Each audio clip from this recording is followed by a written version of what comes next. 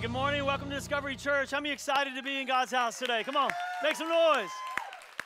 Awesome. So glad that you're here. And for everyone watching us online, join us for this new series we started last week called Rhythm. We're 2 Sundays into a new year. And we're like, let's cross over well. Let's leave 2021 behind. And there's a lot of stuff I believe that you have left. There's a lot of things that we're not dragging into 2021, but my goodness.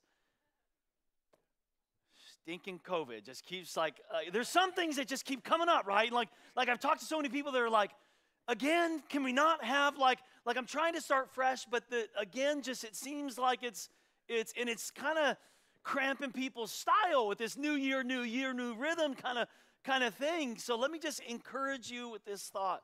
This world might not ever change, but it is time for you to change. Okay? There are some things, look, stop hoping and waiting for it. We're hoping and waiting for that to change. Look, this is going to be the best year of your life if you can keep in rhythm with God. If it's your best year spiritually, then don't matter what happens with COVID or politics or whatever in this world, but you can stay in rhythm, walking with God, then you can have a great year.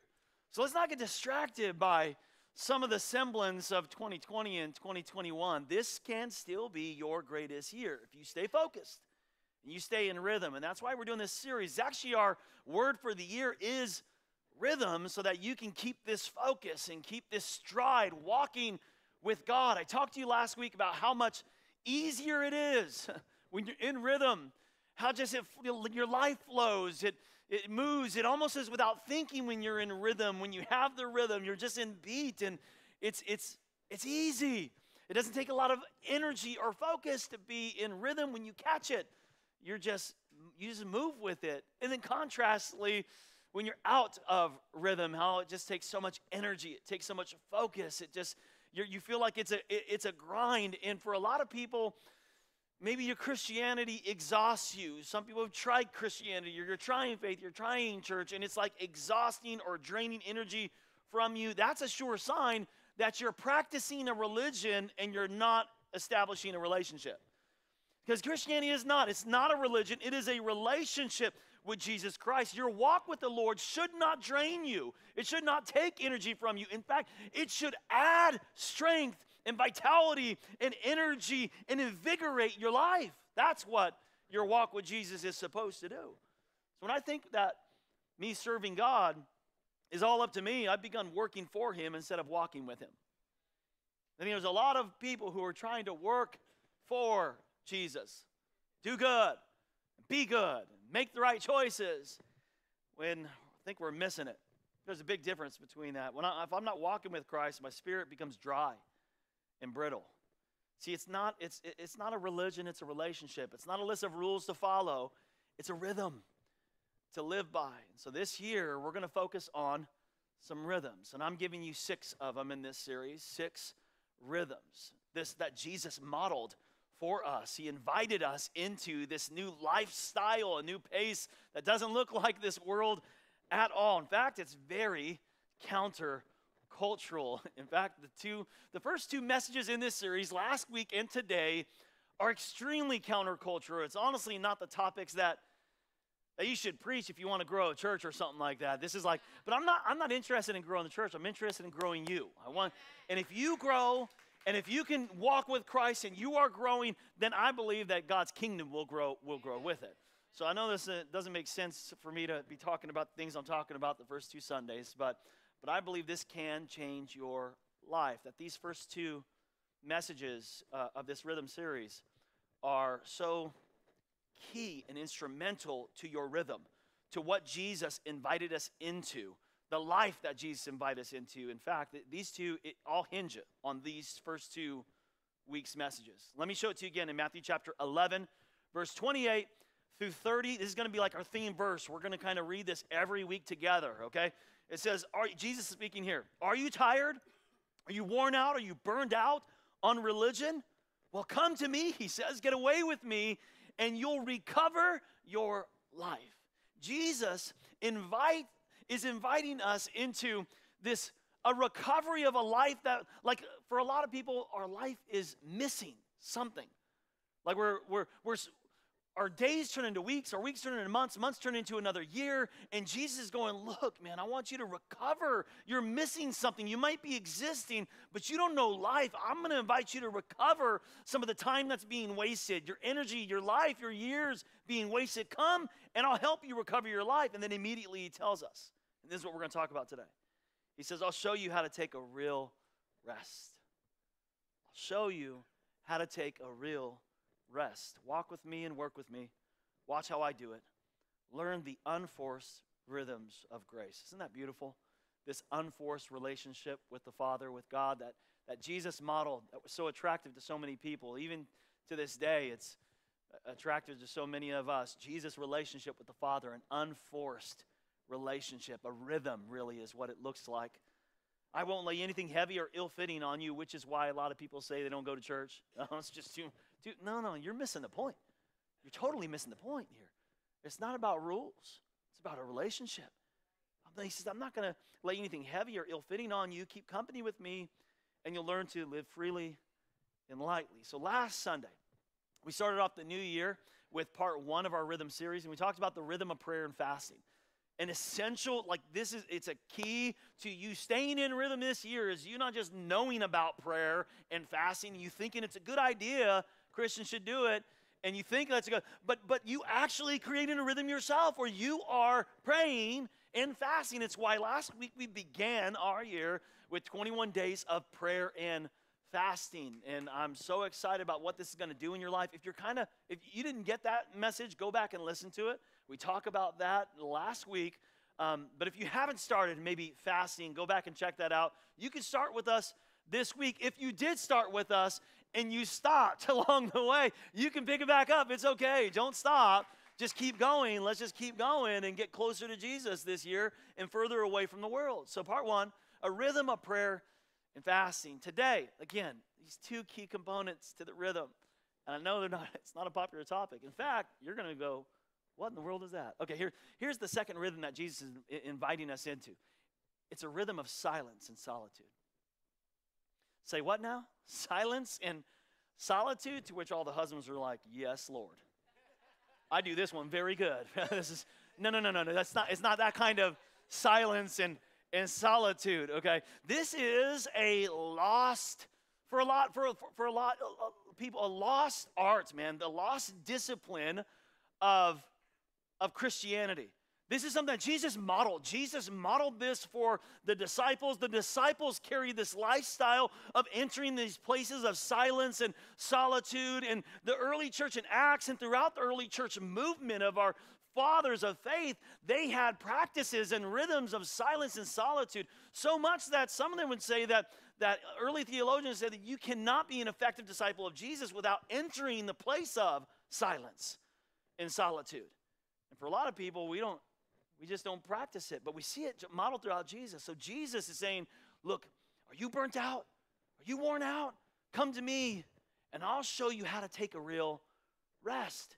He modeled this lifestyle for us. In fact, all throughout the scriptures and the Gospels, you see Jesus going to a place of silence and solitude. Some of you, in fact, all throughout the Gospels, I think there's a slide up here. It's not in your notes, but all over the Gospels, you see when Jesus heard what had happened, he withdrew to a boat privately to a solitary place. Mark 1:35 says again, solitary place. And in Mark 6:32, they went away by themselves in a boat to a solitary, a lonely place. He was by himself. Every time we see this phrase used in the Gospels, it's actually a Greek word. The Greek word is eremos. Eremos. That Jesus withdrew to a place of eremos, a place of silence and solitary. Some of your translations actually translate it uniquely. You might see the translation wilderness or desert or even the wild, it might say. And the reason is because that word, eremos, means that it is a deserted place, an uninhabited place, an uncultivated place, a barren place, a place without any, human settlement at all. So it would be the wild or the wilderness, some of the translations. But literally, it wasn't just a geographical place. That Jesus withdrew himself to get alone with God in a place of silence and solitude. And if this year you are going to walk with him, you need to understand that he is inviting you into his rest. That yes, prayer and fasting, let's be a year where we're focusing in, man. We're going to create a rhythm of prayer and fasting, but we need to recover this lost discipline of Christianity, this lost discipline and rhythm that Jesus modeled for us, a rhythm of rest, a rhythm of silence and solitude. For most people, our lives are lived very superficially, if we're honest. Like, I think that we kind of don't go to the place of depths of our soul, of our thoughts. In fact, it looks like an iceberg. You guys may have seen this illustration before. Our lives are kind of like an iceberg. An iceberg, they say up to 90% of an iceberg is actually underneath the surface of the water. But just 10% of the iceberg is what you can see. And so for a lot of us, the 10% that we can see is what I'm looking at right now. It's you walking around, it's you talking, it's what you project to people, it's the clothes that you put on, it's the car that you drive, there's so much more to you than what I can see about you. There is so much more. There is a depth of you underneath the surface of the water. There is so much more. This is where your past lives, your hurts live. Your memories live. Your triggers live. Your wounds are here. But not just that. This is where the voice of God is. Your purpose, your dreams, His vision. This is that place in the depths. You see, deep is the dwelling place of God. This is where God dwells. Many of us are comfortable above the surface. We don't want to dive into the depth of our history, of our memories, of our pain. And because of that, we're not experiencing the voice of God because He dwells in the deep. We're up here, superficial relationships, superficial Christianity, going through emotion, but never really walking with Him. Going to church or going to things and even doing good things, but never really walking with and hearing Jesus. I believe that every human being yearns for that. We want healing. We want to be known, truly known. Not just that part of me, not just this superficial part, but my soul, my mistakes, my past, my purpose, my dreams. We yearn. But our lives are so distracted and so busy. See, our hearts yearn for an antidote to the busyness of our lives. That's what I believe. That every one of us, we desire, we know that something is off, that there's more to this life, that there's even more to us. There's more of God that I'm not hearing, that I'm not catching, and we're yearning for an antidote to the distraction and the busyness inside of our lives. We yearn for the invitation that Jesus gave to recover your life. To recover it, to learn a rhythm of rest, the silence and solitude. Look at Ephesians chapter 2 up here in your notes with me, verse 4 through 6. Look what it says. It says, "But God, who is rich in mercy because of His great love with which He loved us, even when we were dead in our trespasses." Isn't that good news, you guys? That God loved you even when you were going the wrong direction, when you were messed up and messing other people up, that God still loves you right there in that place. He made us alive together with Christ. By grace you have been saved, and raised us up together, look at this, and made us sit together in heavenly places. Turn to your neighbor and tell him, sit down. Turn to the other one and say, I am seated. There you go. Do you know what it means to sit? What do you do? What do people do when they sit? They rest. That's what you do. When people sit, to be seated in heavenly places with Jesus is to enter inner rest. It's to enter a place of rest. See, this is the key to having an abundant life in Christ. It's living by God's grace through faith, because grace is God's power working in us, enabling us to do what God has called us to do, not out of our effort or strength, but from this place of grace, from a place of rest. It's a place of rest. In fact, this is everything operates this way. Let me say it like this. You have to learn how to sit in God, before you walk with God. You have to learn how to sit in Christ before you walk with Christ so you can run your race. Right? This is like just natural, everything follows this methodology. You came into the world not able to sit or run. You came under in fact, this is how you came into the world. Every baby, right? Here. Okay? This is how you came in the world as a baby. You couldn't do nothing. Good for nothing baby. You look cute. But and this is how you come into Christ, by the way. You come into Christ like this. I'm done. I'm just done. I can't do it, God. I can't do it. Okay? Which, by the way, you got to come to this place of just, oh, dang it, I'm done. I'm just done. I can't do it anymore. That is what salvation is. It's this, it looks like this. Oh, God, help me. So you came into Christ like this. You came into the world like this. Now, what if I were to try to stand up without entering into rest, without sitting or kneeling?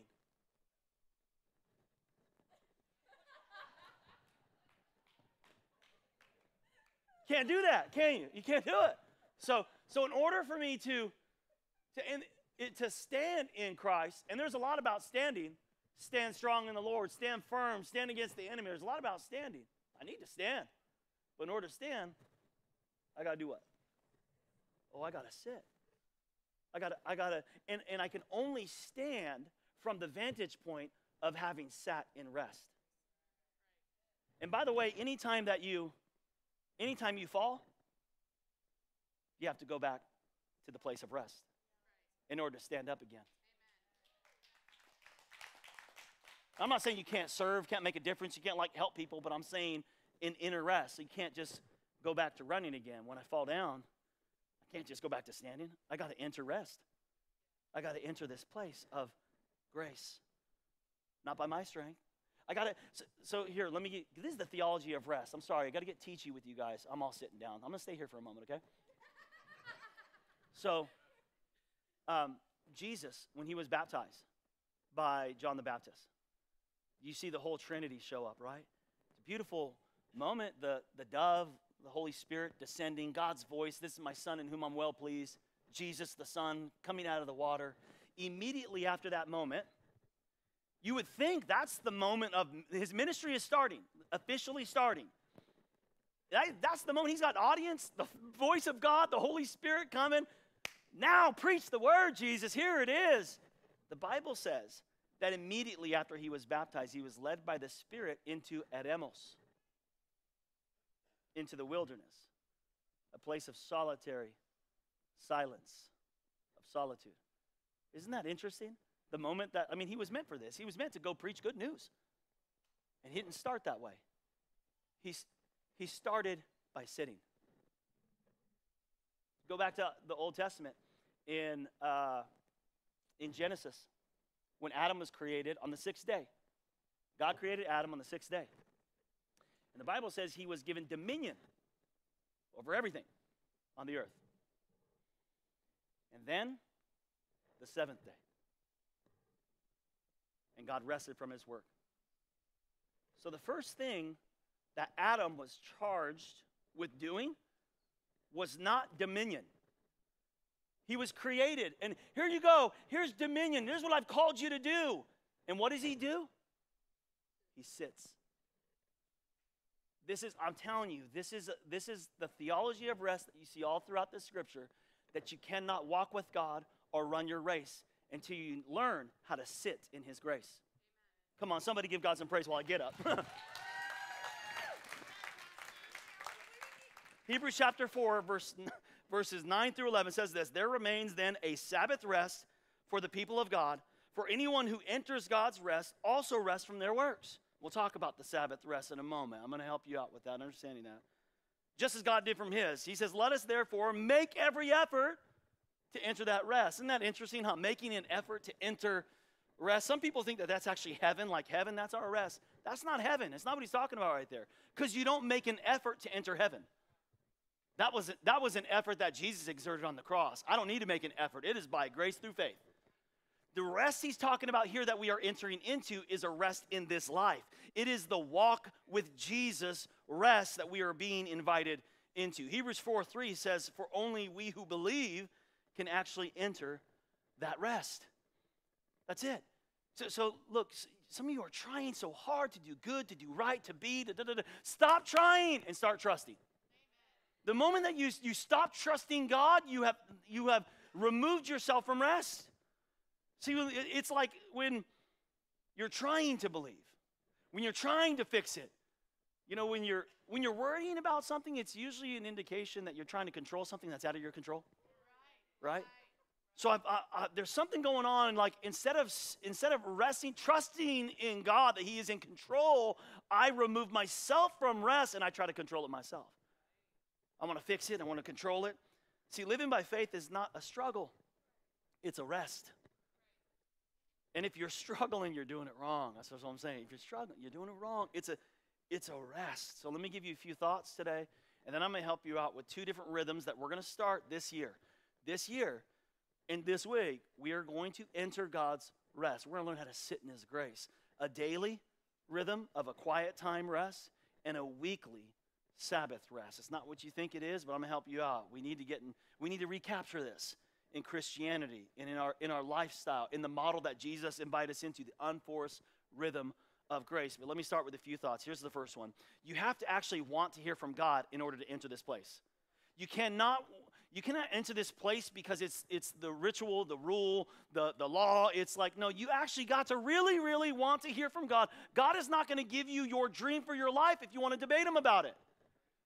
He's not going to tell you the vision of your life if you're like, I'll see if I got time for it. No, you got to like really want to hear from God. It's got to be a necessity. Like, I've got to know why, God, that I'm here. I got to hear your voice. I got to know your plan. God, I got to hear you. You have to really want. King David wrote it like this, a few Psalms. Psalm 40, verse 8 says, my God, I want to do what you want. That's all I want, God. Whatever you want. Psalm 119:20 says, what I want most of all and at all times is to honor your laws. See, David was passionate about his declaration to know God and to hear God. That's like, it wasn't an option. It's the only thing. We see him using phrases like, I long for it, I crave it, I hunger it in the Psalms. In one place he says, as the deer pants for the water, so my soul craves after you. See, a lot of people talk to God, but they don't let God talk to them.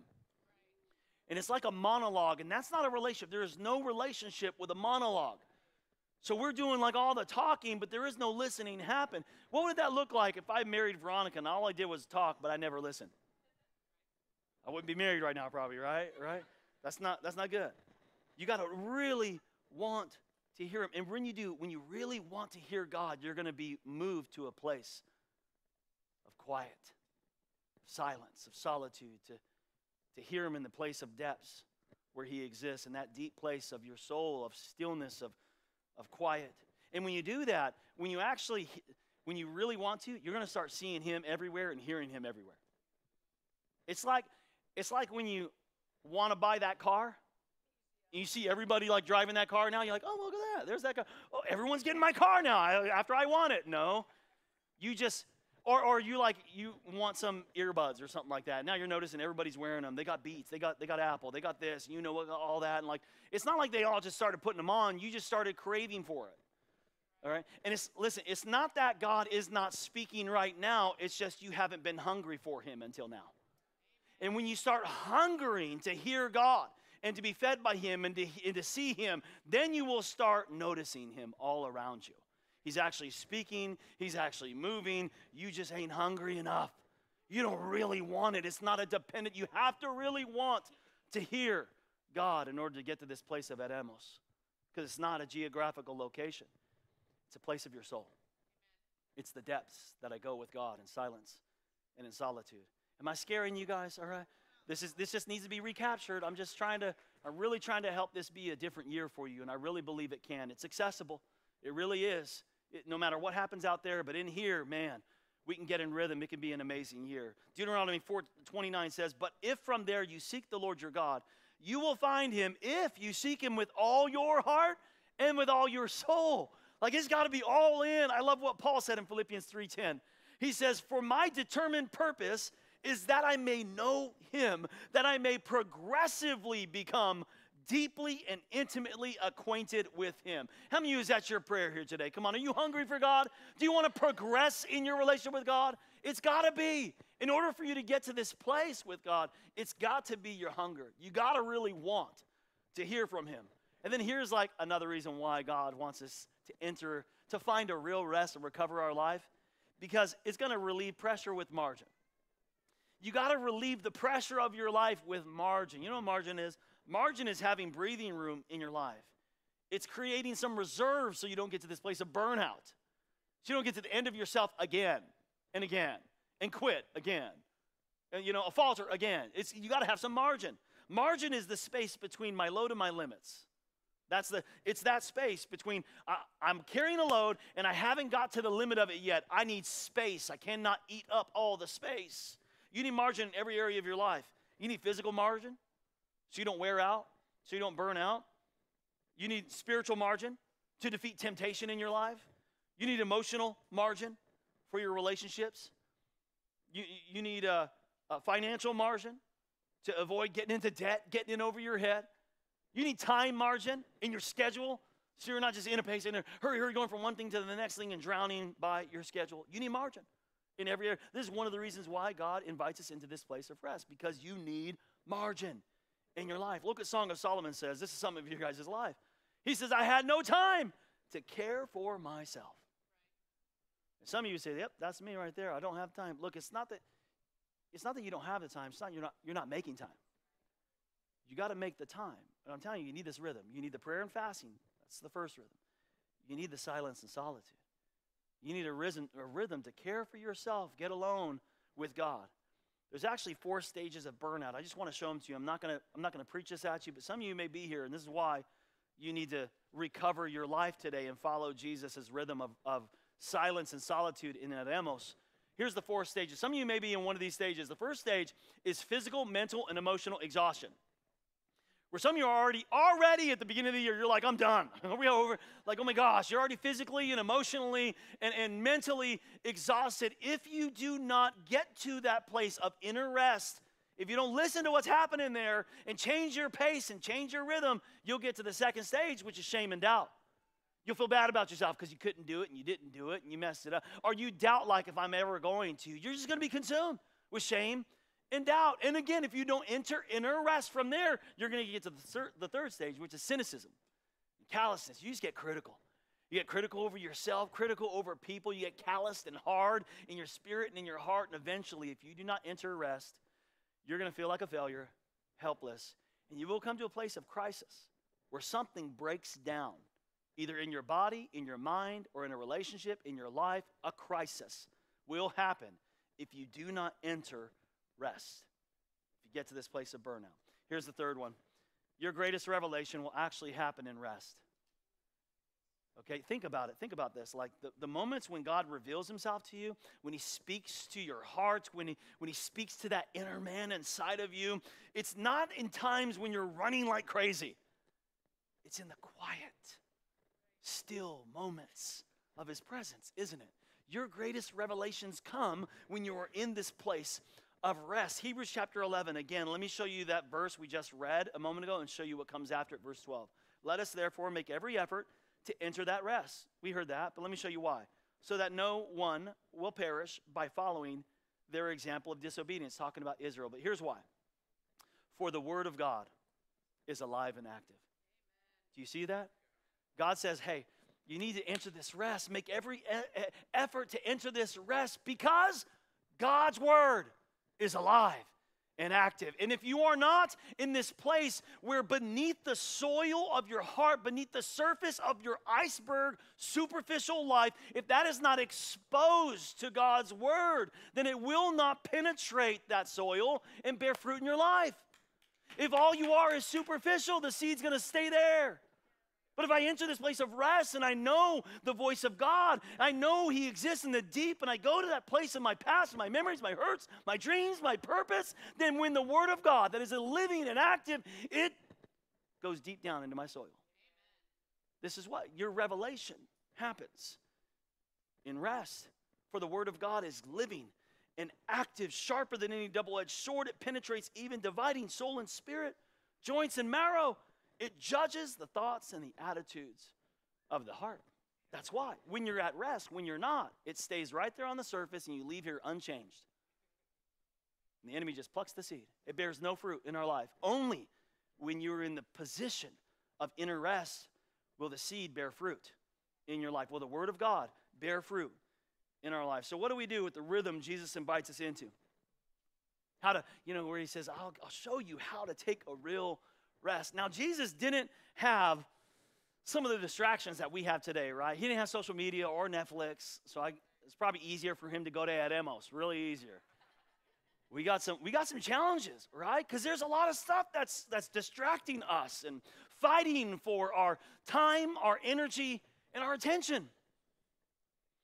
But it's more than that, isn't it? It's more than just your time, energy, and attention. You see, your attention is actually the key ingredient of devotion. Whatever you're giving your attention to, your energy and focus and attention to, you are devoted to. So it's actually these distractions in our life are not just taking attention, energy, and focus. Listen, they're taking your devotion from God. They're taking our devotion. So what do? Jesus says in Matthew 6:6, here's his remedy. Find a quiet, secluded place. Hey, child of God, look up here. Find Ademos. Find Ademos in the middle of your distraction, in the middle of your busy schedule. You got to find Ademos. Find the quiet. Find the secluded place so you won't be tempted to role play before God. You won't pretend like it's okay. Stay superficial. Everything's okay. Everything's good, going good. It's great. God bless you. Amen. Everything's good. It won't be role playing. You can't role play in that place of Ademos. No, that's the depths of our soul. Just be there, he says, simply and honestly as you can manage. And if you do that, the focus is going to shift from you and your problems and your issues and your plight. It's going to shift from there to who God is. Amen. And you'll begin to sense his grace. You're not going to sense that grace in the middle of the noise and the distraction. You got to get away. Here's a key to hearing God speak and getting vision in your life. You got to understand, God wants to meet with you. In fact, you're not waiting on God. God's waiting on you.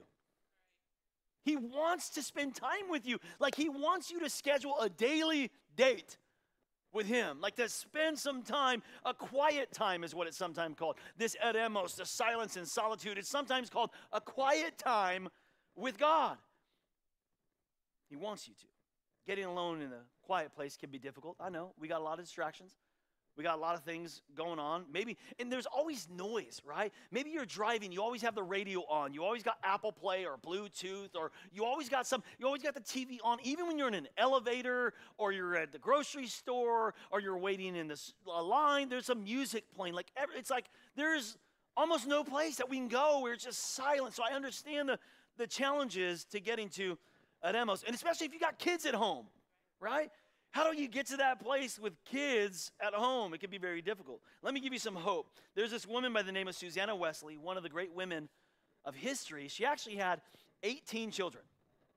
Susanna Wesley actually was the mother of John and Charles Wesley. John was the initiator of the Methodist Church. And Charles Wesley, he wrote over 600 hymns. They were just like amazing men of God, amazing. But how do you do, how with 18 kids do you have like quiet time with God? How do you find the time for that? In her biography, she actually wrote that what she would do, because she had a small place with 18 kids, she would get on the couch and put her apron over her head. And she'd have an hour of quiet time. And her kids would later write that their mother's prayers are what changed their life, because they would hear her from her quiet place. And the kids they wrote, like they knew, when mom has the apron over her head, you better shut up.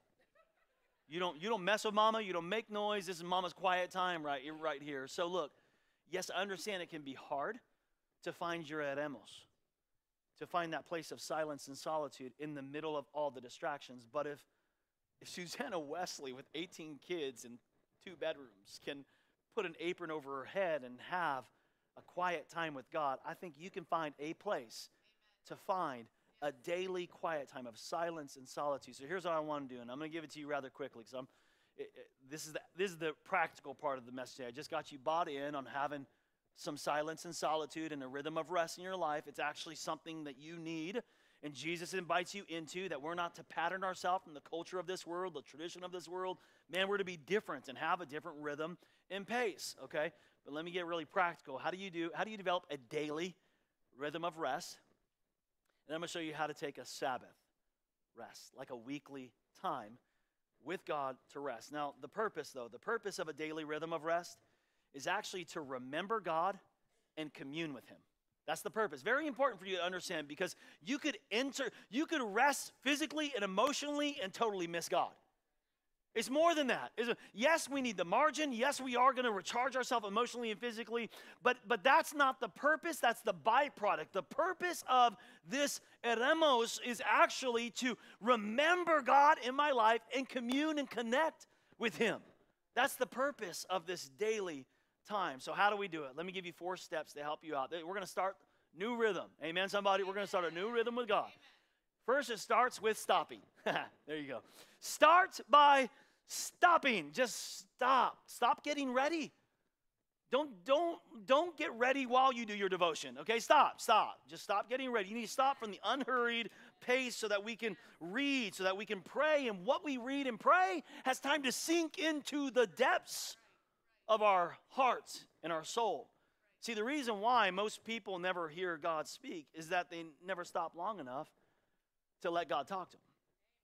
You got to stop. Just stop. Here's what Mark 6:31, Jesus, it says, then because so many people were coming and going that his disciples didn't have a chance even to eat, he said to them, come with me by yourselves to Eremos, to a quiet place, and get some rest. Now here's the challenge of stopping. The challenge of stopping is actually trusting that God is on the throne. The challenge is like, He rules and I don't. And if I actually stop and I have some quiet time and a daily rhythm of rest, I give up control. And I trust that God is going to run the world effectively without me today. And that's hard. Because many of you are trying to run your kids, your spouse, your life. You're trying to keep control.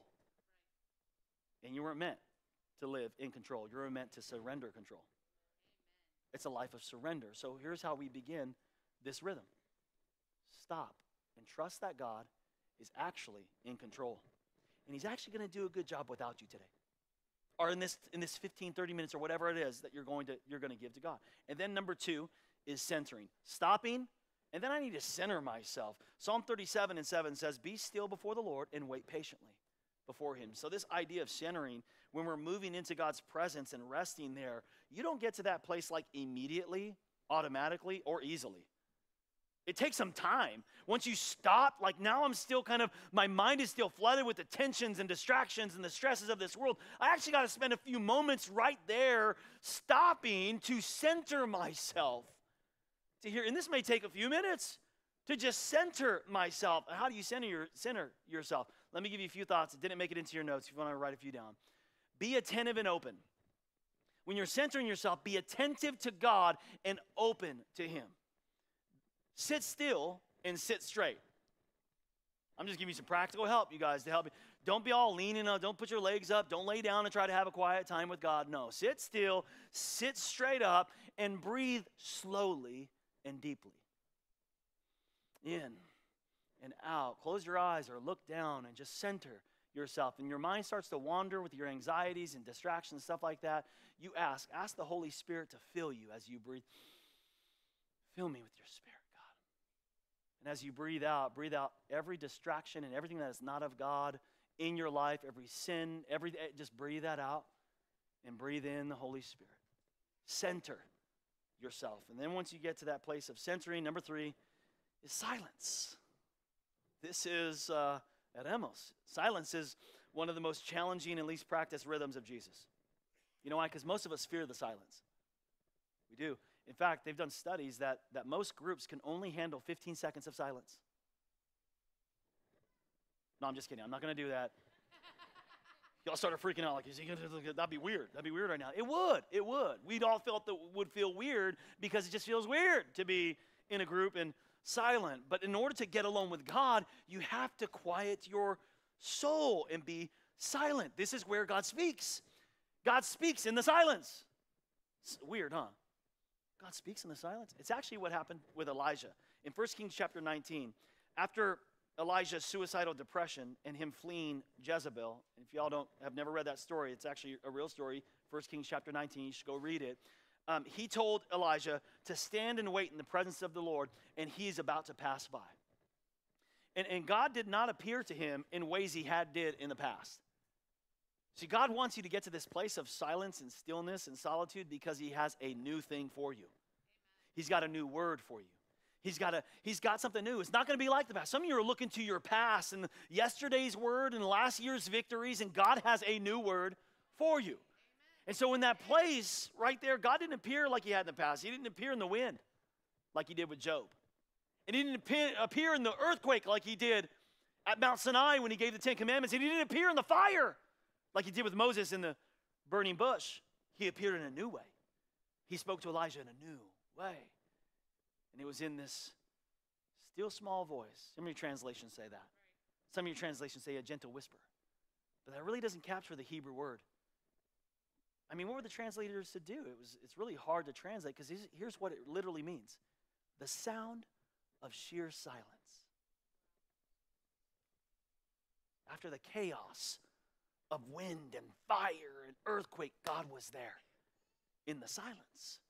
I mean, how do you hear silence? Of course the translators are going to have a hard time translating that, but this is where God speaks. In the silence and solitude of Eremos is the voice of God. He exists right there in that deep place. Psalm 62 says, my soul wait in silence for God only, for my hope is from him. He only is my rock and my salvation, my stronghold, and I will not be shaken. So I'm just trying to help you guys create this daily rhythm of rest, a quiet time with God where you still yourself long enough to hear. You get to that place of Eremos. And then lastly, number 4 is Scripture. It's to read, meditate, study, fill your mind, your heart, your soul with the Word of God in this place of quiet and stillness. Joshua 1:8 says, keep this book of the law always on your lips. Meditate on it day and night so that you may be careful to do everything written in it. And then he says, when you do that, that's when you're going to be prosperous and successful. Hey, this year is going to be different. Okay? It's countercultural. I get it. Prayer and fasting and actually living a life in rhythm of prayer and fasting is countercultural. This, having a rhythm of rest, like daily quiet stillness of Eremos, like what in the world? Yes. And then I'm inviting you to this rhythm this year, not just a daily quiet time, but how do you have actually a Sabbath rest? You know what a Sabbath is? A Sabbath is somewhere within your 7-day period is a 24-hour rest. That's what it means to have a Sabbath. Now, sometimes there's some confusion. Some people are like, well, what day is the actual Sabbath day? Yes, in the Old Testament, they celebrated the Sabbath on Saturday. That's the day of the Sabbath. But when Jesus came, he actually said, let me give you a few scriptures. In Mark chapter 2:27, and this is just to help you guys out with understanding Sabbath. It says, the Sabbath was made for man and not man for the Sabbath. Like we were made to rest on the Sabbath. Sabbath wasn't made to like restrict us. In fact, in Colossians chapter 2, it says this, therefore do not let anyone judge you by what you eat or drink, or with regard to a religious festival, a new moon celebration, or a Sabbath day. He said, don't let anybody judge you on when you're doing a Sabbath day. These are a shadow of the things that were to come. The reality, however, is found in walking with Christ. That's what, how do you have a Sabbath today? It doesn't matter the day. It does not matter the day. In fact, ever since the time of Jesus' death and resurrection, it's been on Sunday, is when the church has celebrated the Sabbath. Because Jesus rose from the dead on a Sunday, Pentecost, the Holy Spirit was poured out on a Sunday. And so ever since Acts and on, the church is gathered in remembrance of the outpouring of the Spirit and the resurrection of Jesus on what is called the Lord's Day. So it don't matter though, like when is your day of rest? What you need to do, and what I'm encouraging you to do today that is so countercultural, is to have a rhythm where for 24 hours, you rest in your week period. Somewhere is a 24-hour period. What do? Let me give you 4 things real quick. Number 1, you're going to stop again. Stop. Now, you think you can't stop because there's always something left unfinished, right? But listen, this is the beauty of Sabbath. Sabbath embraces our limitations. I know I'm not complete. God is in control, and he's God, and the world can continue working fine when I stop. Life on this side of heaven will always be unfinished. And this is the core spiritual issue revolved around stopping is trust. I'm going to stop for 24 hours and trust God. Number 2 is rest. I'm going to rest from work, yeah. From errands, from multitasking, from hurriedness, from worry, from even decision making. I'm going to try not to make a lot of decisions. I'm just going to rest. It can be really hard to have a day of rest because sometimes your day of rest can be the day you get caught up on chores. But that's not a day of rest. Like the Jewish people, they had a tradition of actually having a day of preparation before their day of rest. They have to actually prepare to rest because the laundry, I'm going to want to do that laundry. I didn't go grocery shopping, so I'm going to have to go grocery shopping now. It's my day of rest. No, have a day of preparation so you can actually have a 24-hour rest. What do? What do you replace all that work with? Number 3, you replace it with delight. Whatever delights and replenishes you is what you are going to do in your 24-hour period. I know this is countercultural. Some of you think you can't do it. You need to do it. You need to. I promise you, try this. Trust me, try it. Give God a shot. Just see what the rhythms of Jesus can do for your life. Some of you say, well, what delights and replenishes me, though, is work. You know what no. If that's true, which some of you, you feel like it's true. If that's true, what that means, though, is that you just don't know how to enter rest. You don't. Because work ain't supposed to give you what only Jesus can. It wasn't supposed to give you the delight and the replenishment and to feed you. It wasn't supposed to take you to the depths. In fact, it cannot get you to the place of deep dwelling place of God. The fact that you think that way shows how far you are away from rest and how much you actually need it. I love you. Stop. Rest. Delight. And then the most important thing, number 4, is commune. It's the whole purpose of my resting, of my stopping, of my eremos, is to actually connect with God, to contemplate. Contemplate. I'm going to commune with him. I'm going to think about him. I'm going to meditate. I'm going to have a place of contemplation, deep, quiet, still silence. Exodus 33 and 14, and I'm about to close, you guys. The Lord replied, my presence will go with you, and I will give you rest. A mark of the presence of God on your life is rest. Some of you need this rest so bad. Like you're here today, before you stir, go, I know I gave you the last feeling, but listen, some of you are so stressed. You're so hurried. You're so anxious. You're trying to control things around you, and it's not working, and you feel it. And God is calling you today to stop. Stop trying and start trusting. Like stop all the trying. Stop trying to control it. Stop and just trust God. Give up, surrender, and give it to God. Some of you need to just stop today. Stop. And enter this place of rest.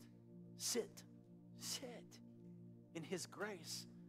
Some of you have never done that. Maybe you've been around church, but you've never really sat in grace. You're just trying to be good. Some of you, maybe you've never really accepted this. You've never really stopped and surrendered the control to God ever before. That's what salvation is. This is the invitation. When Jesus says, come follow me, this is the invitation. Stop trying and let me take it. Stop. You don't have to fix it. I will. The Bible says if you confess with your mouth that Jesus is Lord and believe that God raised him from the dead, you shall be saved. So I want to start with some rest here. Some of y'all need to stop. Can we bow our heads all over this place and online with us? All over this place. Would you just bow your heads and close your eyes? Because right now, I think some of you need to stop. You've been trying so hard.